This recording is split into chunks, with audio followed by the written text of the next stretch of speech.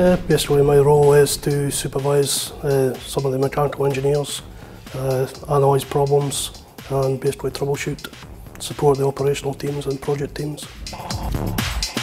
I work alongside the project team, the design team and obviously the other engineers.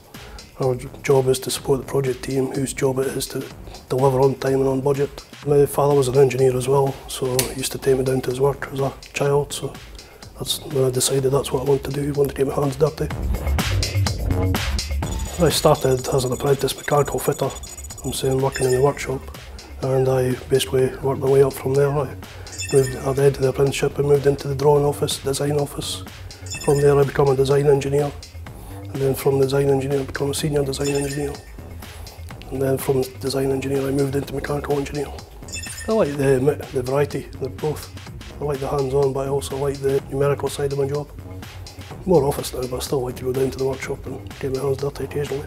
I'm a chartered engineer now, so that was one of my professional goals. My next professional goal would probably be to become a specialist consultant engineer.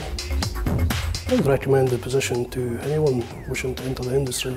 I'm saying you can start at whatever level you want and work your way up or down. I'm saying you can come in as an apprentice and leave as a technical manager.